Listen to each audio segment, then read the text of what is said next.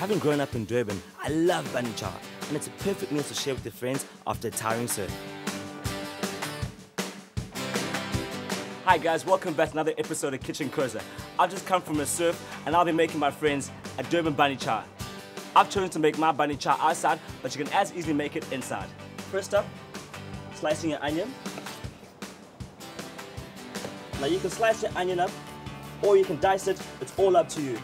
My pot's already on the fire, a couple of splashes of oil, onions in, catching them. Fire's still a little bit too hot. There's a fun tip, just add a splash of water and now you can slowly braise your onions. I'm using the very convenient Cook's Edition crushed ginger and garlic. Let these flavors come together, remember you're slowly braising. I'm now going to add my whole spices, curry leaves, cumin seeds, some soy anise, some cinnamon, followed by my ground spices. Fennel, garam masala, turmeric, coriander. Give it a nice stir, a nice time for your tomatoes, a nice time for your meat. Give it a quick stir.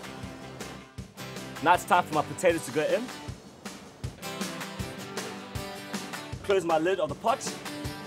And also, because I'm cooking it outside, it's important to close the Weber lid as well to create that oven-like system. Simmer your curry for 2 hours. It gives me enough time to have a beer with my friends. It's time for me to check my curry. Oh, beautiful.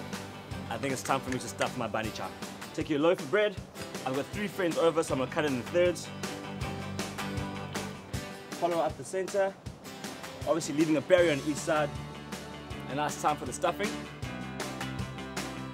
Some nice curry sauce. A bit of flavor right at the end. Some coriander. Don't throw away your lid. Number 1. That's just served. Guys, tuck in. This looks amazing. Hey for a win. Now that's the traditional version of the Durban bunny chow. Catch the next episode of KitchenCoZa next week.